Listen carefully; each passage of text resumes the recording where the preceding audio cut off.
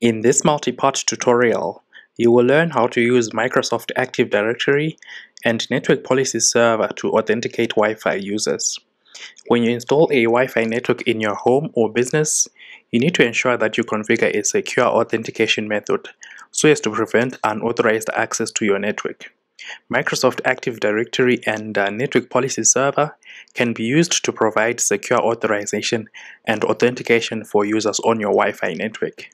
So I'm going to walk you through the step-by-step process from start to finish.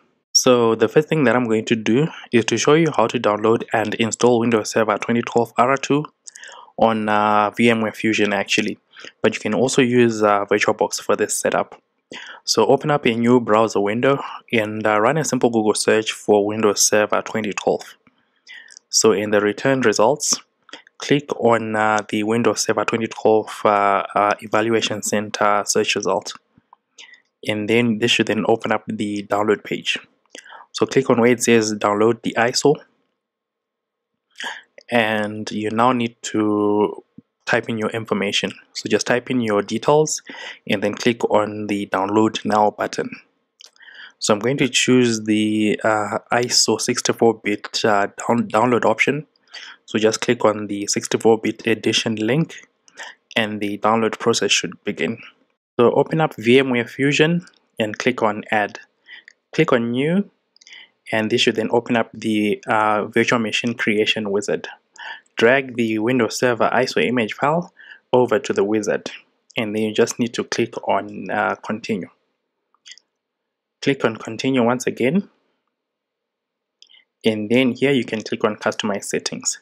So if you want to change the name, you can just adjust the name there, and then click on Finish.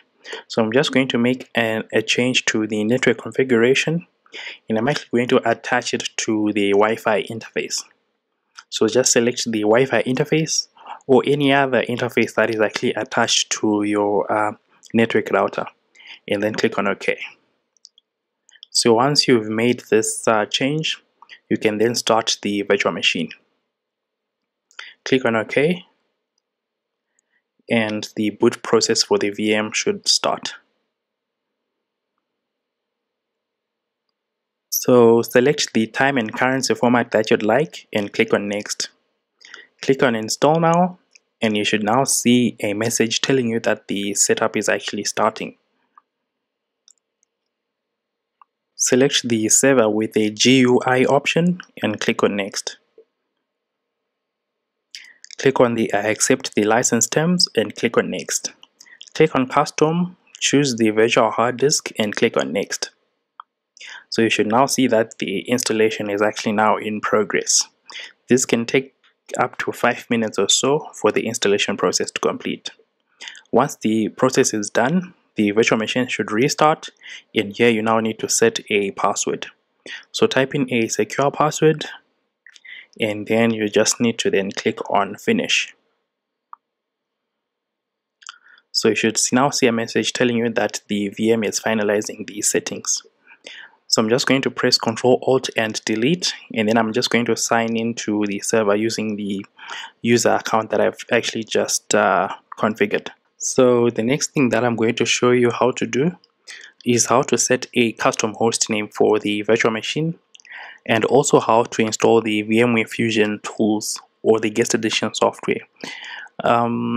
So what you simply need to do is to open up the Windows Explorer. So once you've done that, right click on this PC and click on Properties. Click on Change Settings, and then set the computer description to your custom host name. Click on Settings once again and set your custom computer name or host name, and then click on OK. Click on OK once again, and then select the Restart Later option. Click on Virtual Machine, and then click on Install VMware Tools. Click on Install, and then open up the Windows Explorer. Double click on the VMware Tools DVD, and this should then open up the installation wizard. So here you just need to click on Next, click on Complete, and click on Next. Click on Install, and the VMware Tools installation process should now begin. So once the installation is complete, you just need to restart the virtual machine for the changes to actually take effect. So click on Finish and then click on Yes, and the virtual machine restart process should begin. So once the restart process is complete, in the next tutorial, I'm then going to show you how to install the Microsoft Active Directory as well as the Network Policy Server. Please consider to like and subscribe to the channel, and please also share this video with your peers, colleagues, and friends. I hope this tutorial has been informative, and I'd like to thank you for viewing.